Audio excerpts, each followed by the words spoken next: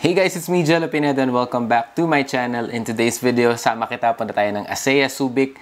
At kasama natin ang family, syempre my wife Daphne and yung anak namin na si Alfonso. Papakita ko sa inyo kung ano yung itsura sa loob ng ACEA. And by the way, if you're expecting for a sneaker review, wala muna tayong sneaker review ngayon. More of family muna tayo ngayon. And of course, a place kung saan kayo pwedeng magpunta. Dito lang malapit. From Pampanga, it's about 45 to 1 hour drive. Going there by SETEX. It's one of those getaways na matagal namin pinaplana talaga. Although, hindi ganun kagaling ang pagkaka-cover ko, guys. Nagabantay ng bata and then I'm trying to film or I'm trying to shoot a review about the, it's basically a vlog. Right after namin nagpunta dun sa SUBIC Nike Factory Outlet, dumiretso na kami. And then as well as, syempre kung gusto mong i-check it out ang ACEA SUBIC, I'll link their Facebook or their information down below just in case gusto mong mag-check-in din doon. And so I do hope you guys enjoyed this video. If you will enjoy the video, please naman go ahead and smash that like button. At the same time, kung bago ka dito, please make sure to subscribe to my YouTube channel. So here's the clip. Hope you enjoy.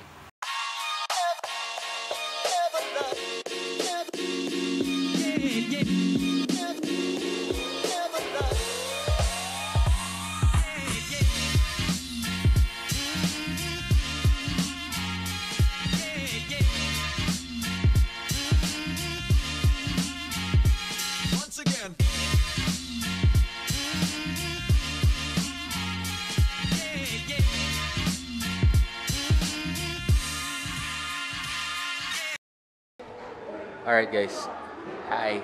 So andito na kami ngayon sa ACEA. Ang ganda ng place, oh. In fairness, ang ganda.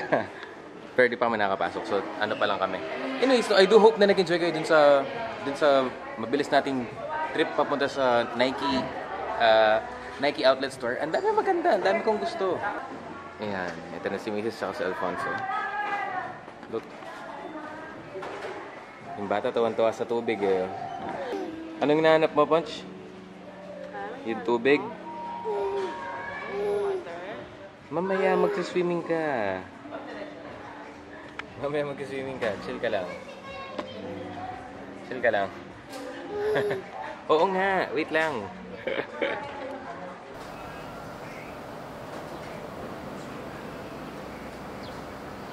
Alright guys, so pakita ko sa inyo yung room. Ito yung room namin. Yung room na nakuha namin, it's priced at 8,500 pesos. Ito yung parang pinakamura na room na meron sila dito. So, syempre wala naman kami ibang choice kundi kunin na to. So, upon entrance, makikita mo meron ka na kagad parang closet. So, yan. So, a place to store your valuables, mga pwede mong ihang. Yan, may mga drawers. Not bad. So, namamatay ilaw. Namamatay ilaw. Alright. Tapos, so yung mga gamit namin nandito na rin. Pinagkakabit namin. So, hindi na siya mukhang fresh as fresh. So, bigyan ka ng idea about sa banyo. So, ayun. Tapos, itong banyo, makita nyo, clear yung fresh and clear glass. So, pag naliligo ka, kitang-kita. And then, okay naman. Like, yung mga fixtures or yung mga faucet, it's pretty decent. Talagang pwede siyang pang family, pwede siyang pang lovers. So taga mo, check out this overhead shower. Pakita ko sa inyo yung loob ng room. Hindi pantay yung kulay ko. Tignan mo. Ang puti ko sa loob, ang itim. Halatang malikot, eh. Of course, wala siyang TV. And then may mga condiments na siya kagad. Of course, water, coffee maker. Ay, condiments. Ang tawag dito? Basta yun, yung mga pang stuffs. Complementary. Condiments. Ginawa akong chicken oil. If you check on the room, dalawang queen size beds ang meron siya. Hindi ba siya queen? Anong tawag dyan? Double? Hindi, queen. Double? O di double. O, double size. Double yung dalawang double. So, kung apat kayo, sulit na yung 8.5. Pero, kapag may additional na isang tao, good for 2 lang daw kasi talaga to. So, it's meant to be para sa hindi lovers kasi magkahiwalay na kama. And then, ayun, syempre, ayun si Alfonso. Kanina pa nag-voice set. Yun. And then, yun, lampshade. It's very well lit, kung makikita mo. And then, ayun. Tapos, so, okay na. Bababa tayo. Let's go. Alright guys, so it's swimming time. Nakapag-settle na rin kami. Anyhow, so diretso muna tayo sa pool. Mamaya papakita ko sa inyo mga ibang amenities natin, like yung gym, yung parang tawag dito, parang kiddie something, kiddie, wow.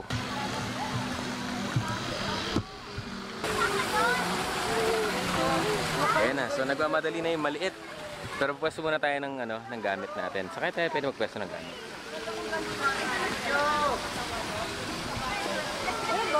Ha? Saan?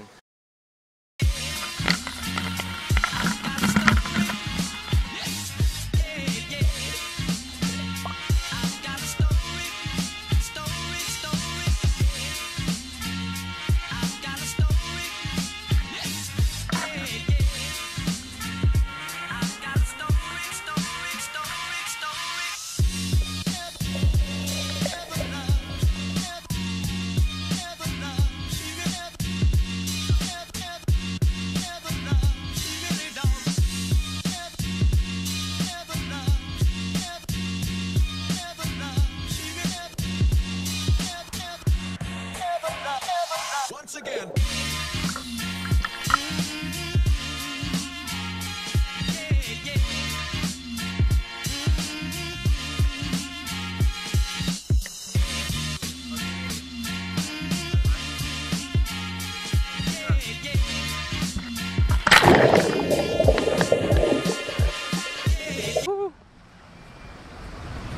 Beach, please.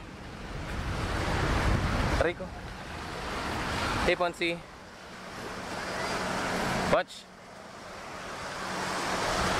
What can you say? Team beach show. Alright, sand? Not really. What do you expect? Anong SUBIC lang tayo? Brown. Tapos tubig. Hindi clear. As expected. Pero, diba?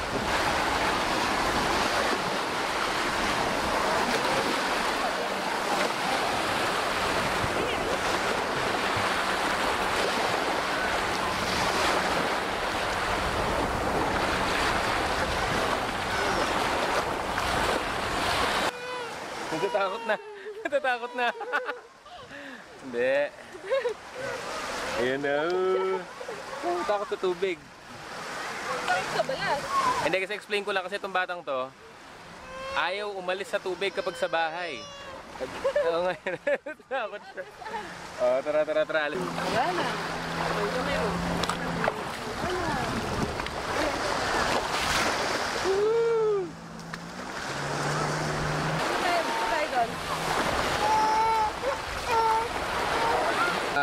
Sayang to.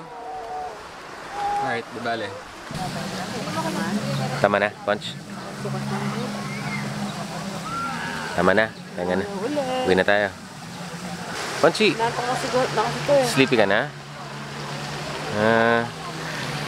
Alright, so bukas ko na itutuloy. So, coming up, yung gym, playhouse ng pambibi, saka yung food.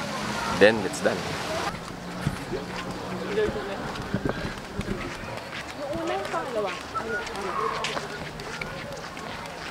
Maliit na bata, sleepy na. Sleepy na to. Bigat niya. Sleepy na. Wawa naman yung bata, sleepy na, napagod. Alright guys, day 2 of our stay dito sa ACEA. Good morning, Alfonso. Good morning, Alfonso. Good morning.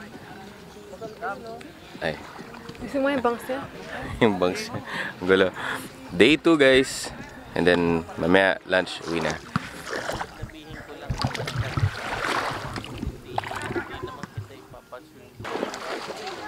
Ano? Sisimulan na ba natin siya? Sa pool. Ayaw naman niya dito. Watching suba dito? Swimming? Ikaw, iupo mo siya. Naka-shorts ako. Palit na ako ng shorts niya. Palitan natin shorts na. Para... May picture na rin siya nakaganito. Yung bilagid na gabo.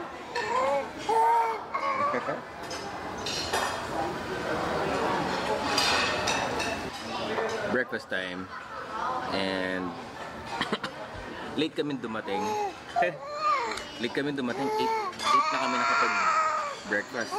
So marami ng ulam yung naubos. Pero nagre-refill naman sila eh.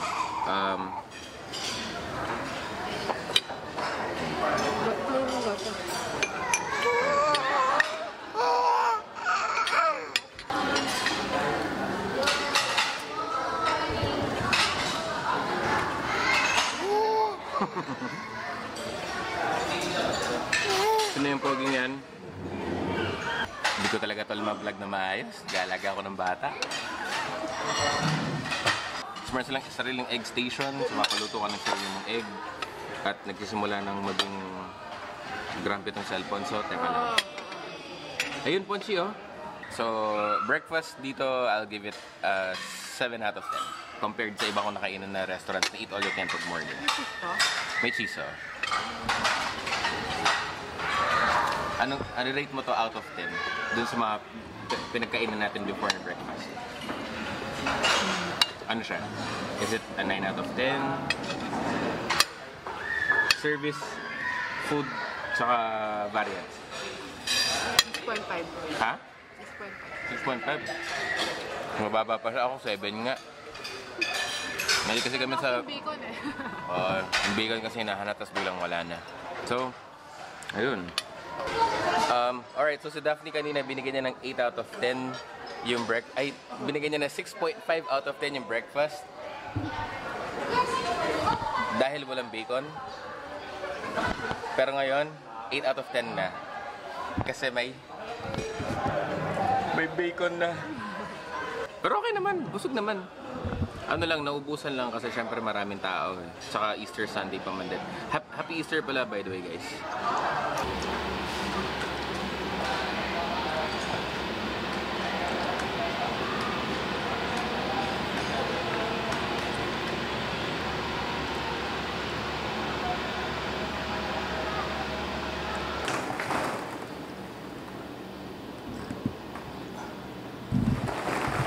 Pasok.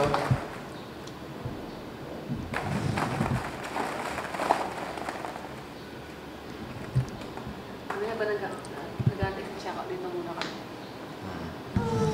Oh, yellow. Wala na. Hindi naman yung masusuko. Hindi yung... Hindi ka sa bibig. Ayun yung bag dito. Hindi, ito tayo. Ito lang ako, Ponchi. Alright guys, so it's 9:30 in the morning and a few hours to go before mag-check out. Siyempre, inaano lang namin itong maliit para mag-enjoy siya ng todo. So, yeah. Check out na kami yan. So, nakita nyo kanina, meron gym, merong parang lounge na merong table tennis, pool, foosball. It's something na pwede mong dalhin yung family mo to enjoy, whether may mga super late na bata, like barkada outings. Perfect place, ACEA, SUBIC, dito sa SUBIC Freeport Zone. Or yun, so sa food babawiin ko, I give it an 8 out of 10 na. Kasi sobrang nabusog ako. Sobrang nabusog na ako. Rico. Ayun. So anyways, I do hope you guys enjoyed this comprehensive review. And I know hindi ganun kagaling yung pagkaka-cover ko. Like, first time ko na-cover na resort, hindi ko alam ano unahin. Plus, nag-aalaga ako na maliit. So, yun. So, pero at least nagkaroon kayo ng konting idea kung anong itsura nito sa loob. And ang pinakamurang room nila is 8,500. Dalawang kama na yon. Tapos, good for 2 persons na yun. Tsaka isang... tapos kung mag-additional kayo, it's plus 1,500 pesos per person. May kasama na breakfast yun. Yun. So anyways, no, let me know in the comment section down below if you enjoyed this comprehensive review of ACEA SUBIC. By the way, sorry, wala tayong sneakers sa pinakita ngayon. Pero nung nagpunta naman kami dito, dumaan naman kami ng Nike outlet. Again, kung bago ako dito, please make sure that you're subscribed to my YouTube channel. And if matagal ka na rito, tol, maraming salamat for sticking with me. So, happy Easter, everybody. God bless, and I'll see you on the next video. Peace, guys. Bye-bye.